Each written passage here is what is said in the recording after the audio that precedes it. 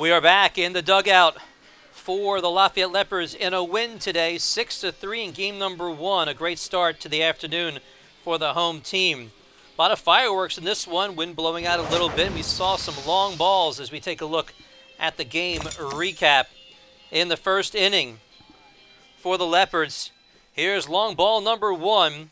Kylie Sweet, her first collegiate home run over the fence in left center field. That gives Lafayette a 1-0 lead early on.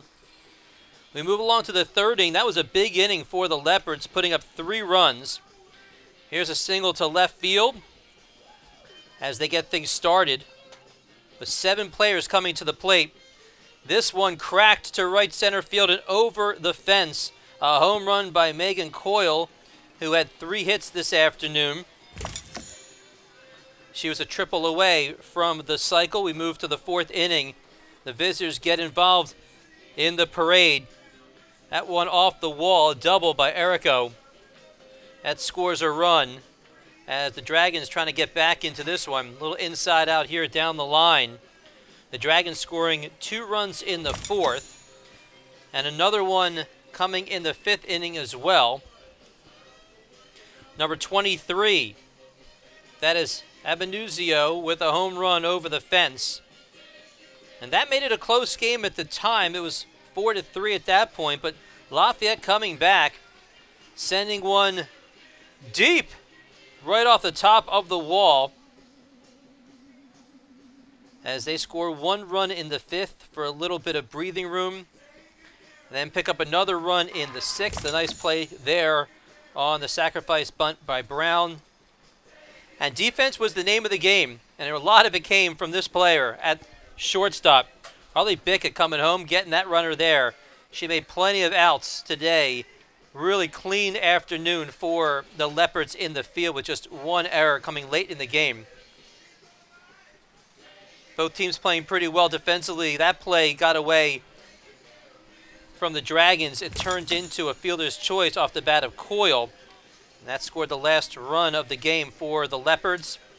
And here's our final out, unassisted, over at first base.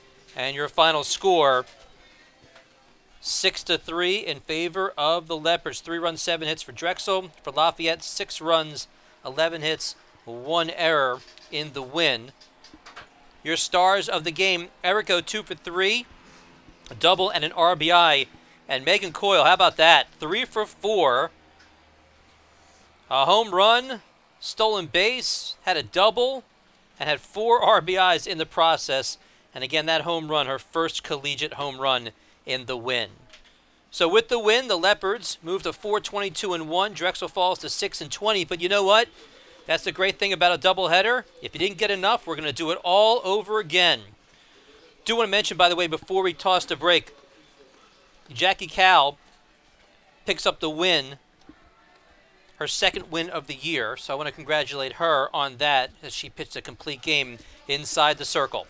We'll take a break. When we come back in about 25 minutes or so, maybe around 5:20, 5:25, 5:20 to 5:25, I should say, we'll give you game number 2 in this doubleheader on ESPN+. But until then, I'm Matt Fine.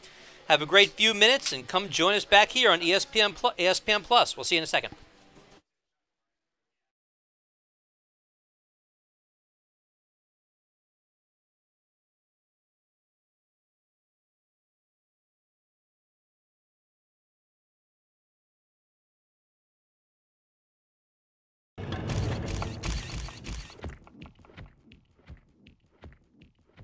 We are back as the sun is set on Eastern Pennsylvania. We have a split doubleheader with Lafayette winning game number 1, but falling here in game number 2.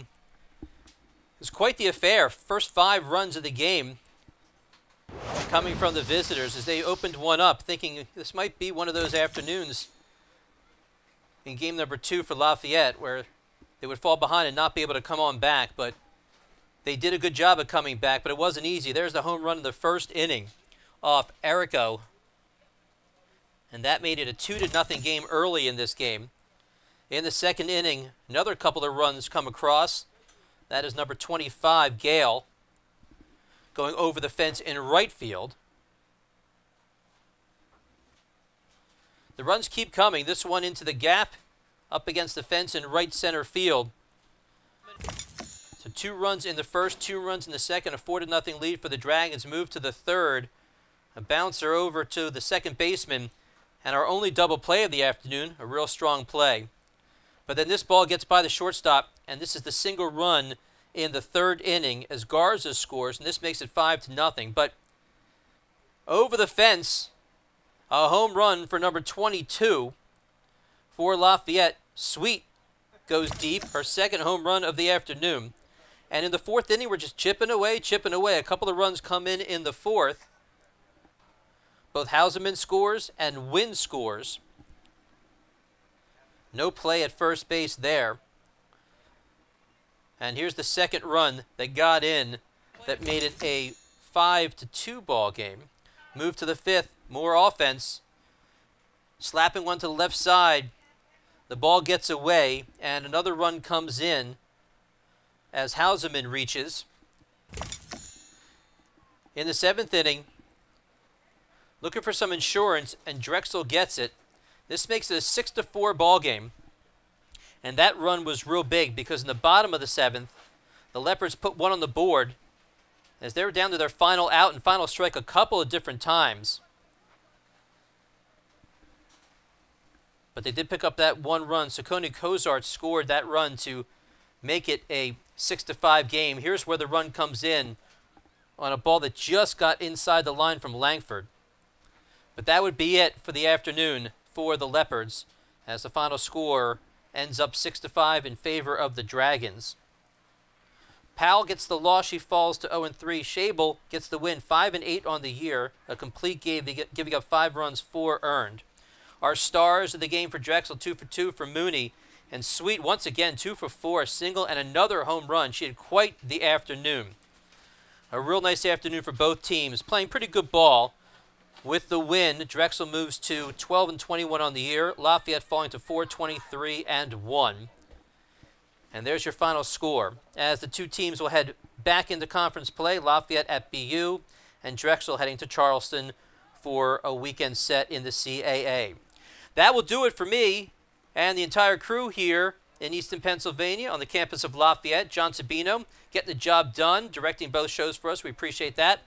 And for our entire crew, I'm Matt Fine. Have a safe evening, everyone.